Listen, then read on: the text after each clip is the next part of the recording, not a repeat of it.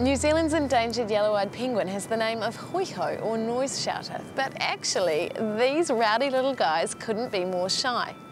Unlike other penguins which nest in huge colonies, hoiho prefer to nest in the undergrowth away from prying eyes, which makes them a little tricky to keep tabs on. So let's join the Yellow-eyed Penguin Trust here on Codfish Island in their annual penguin chick count.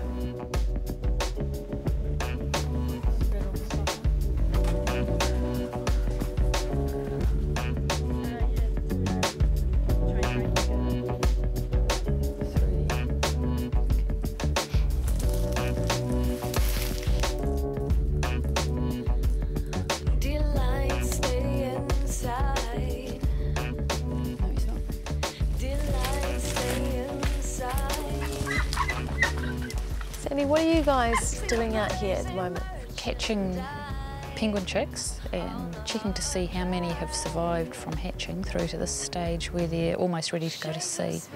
So it gives us an idea of the breeding success.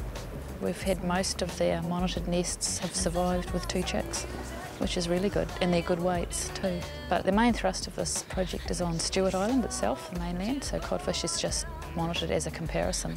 Yep. To that. How's your Stewart Island population doing? Terribly. Oh. Yeah, we haven't had very good success there for the past 5 years. Yeah, in fact last year was a complete disaster where none of our monitored chicks survived. And do we know why? No, we don't. That's what we're trying to find out by comparing sites where they're doing quite well to the mainland part where they're not doing very well at all, and trying to see what's different between the 2 areas. So we're collecting its weight. The measurement will help determine sex. We're taking feather samples, which can be, the stable isotopes can be analysed in those, and together with all the other samples we've got, we can get an idea whether the diet between here and Stewart Island is different. The Trust mainly works by habitat restoration.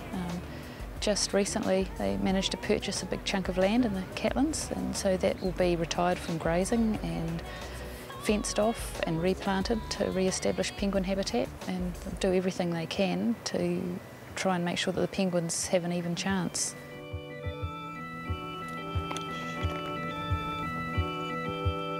They're only found in New Zealand, fairly limited numbers, and most people think of penguins as your bluebird chip penguins sitting on ice floes with sort of tens of thousands of them all bunched up together, whereas these guys are shy, they're solitary, they live in the bush, you know, they've probably never seen an iceberg in their entire life, and they're unique to New Zealand.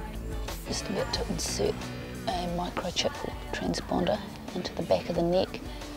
This bird, it just gets injected just under the skin, and that'll be there for life. We can identify it as an individual in future. For the field staff of the Yellow-eyed Penguin Trust, their working day entails crawling through bush and scrub in some of New Zealand's most isolated southern environments. But by counting, weighing and checking up on the chicks, these penguin plunket nurses are ensuring that our endangered yellow-eyed penguins have a fighting chance.